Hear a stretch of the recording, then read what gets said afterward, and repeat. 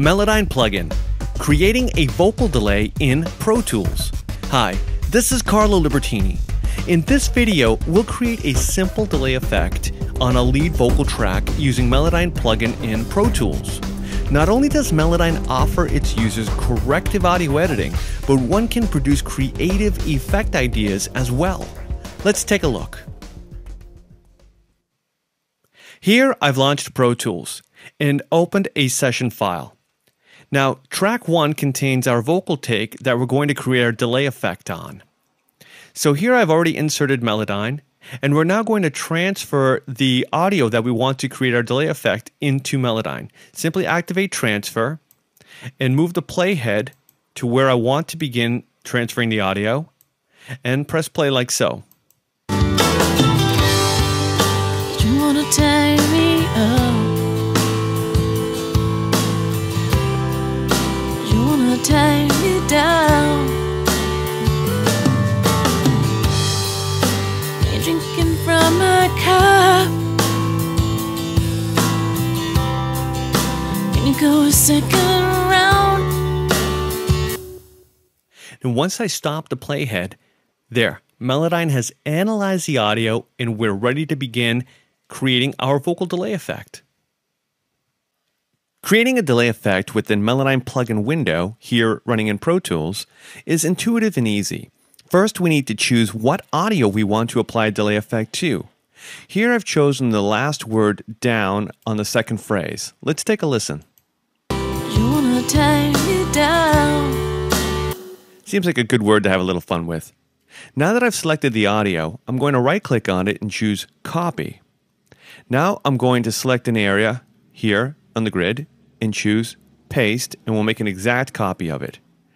Now, not only can we pitch this new audio up and down, we can also move it from left to right on our grid, like so. So we have a lot of natural flexibility with this. What I'll do here is I'll pitch this audio down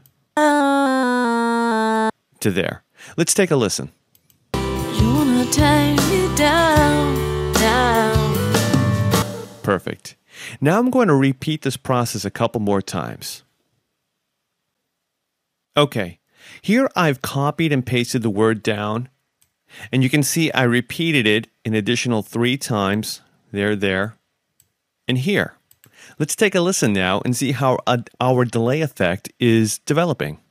You wanna tie me down, down, down, down, down. Perfect.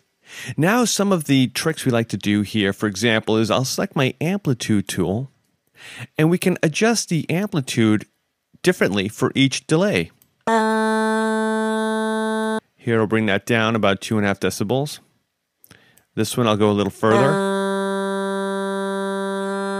about 5. This one, let's see, about 3. And this last group, I go down about 8 dBs. Let's take a listen now. You wanna tie me down, down, down, down, down. Better.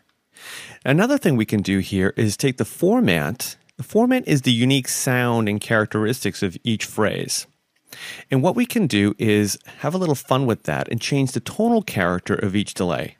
For example, on this first delay, I'll raise the Formant a little bit.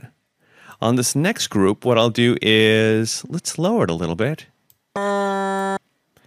This next phrase, next group, I'll raise it up a little higher even.